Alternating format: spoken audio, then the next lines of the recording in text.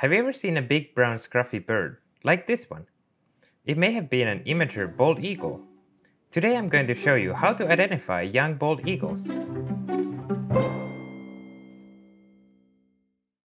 Everyone knows the iconic look of the bald eagle, but young bald eagles look very different from their adult counterparts. Look at this one, sitting next to its parent, wishing to share their lunch. In the wild, bald eagles live up to 30 years, but it takes them 5 years until they get their adult feathers. Here's how to tell the age of an immature bald eagle. Baby eagles are little white balls of fluff, adorable. All they do is eat and grow, and they grow fast. At about 5 weeks old, they start getting their brown feathered coat. After 10 to 14 weeks, they fledge. Fledging means they develop wing feathers that are large enough for flight, and they leave the nest. Let's look at how the young eagles develop in the first 5 years of their lives. I took all the photos I'm about to show you in Vancouver, BC and Seattle, Washington. In the first year of their life, bald eagles have a dark plumage.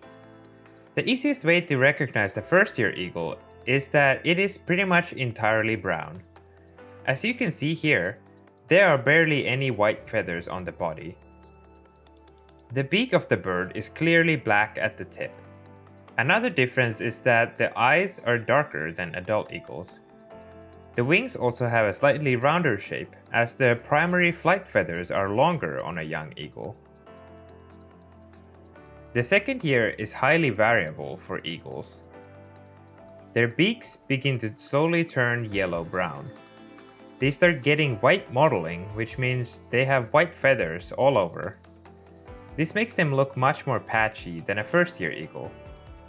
The mottling is on the breast, the belly, the underside, and the top of the wings. Their tails begin to turn white as well, but they are still patchy and have a brown tip. Also, the shape of their wings begins to change. As seen in this photo, the wings of a second-year eagle might have jagged edges, since the old feathers are longer than the newly grown adult-sized feathers. By the third year, the eagle starts to slowly look more like the iconic adults. The eagle's head and tail are gaining more white feathers, however, they are still very patchy. A third-year eagle is a bit more recognizable compared to the second year. Often, there is a dark patch right behind the eye. The eye begins to turn a lighter pale yellow color. The eagle's beak is now fully yellow with no more black coloring visible. The belly and the underwing begin to turn dark again, and the wings have now gained the sleeker adult shape. By the fourth year, the bald eagle looks mostly mature, like an adult. The white parts still have some brown streaking. This gives them a bit of a dirty look. The rest of the feathers are mostly dark brown, but some small patches of white can still be seen. The tail loses the brown color at the tip. Sometimes the brown streaking and the darker eyes can continue up to the fifth year as well. By the fifth or sixth year, the eagle reaches the mature plumage, the feather coat of a fully grown adult. The feathers on the head are a gorgeous white, which makes a stark contrast against the entirely brown feathers across the body. The eye is strikingly pale and the beak is a clear yellow. The tail is now a pure white, top and bottom. The wings are entirely brown. In flight, the white head and tail are clear signs of a fully mature bird. An adult bald eagle is a beautiful bird, but I think it's very fun to see the scruffy teenagers as well. If you live in a place with bald eagles and you see a large brown bird, look closely. It might not have the iconic white head, but it could still be a bald eagle. You can try to determine its age by using these tips. It can be hard to see the differences from a distance, so you might need some optics to get closer.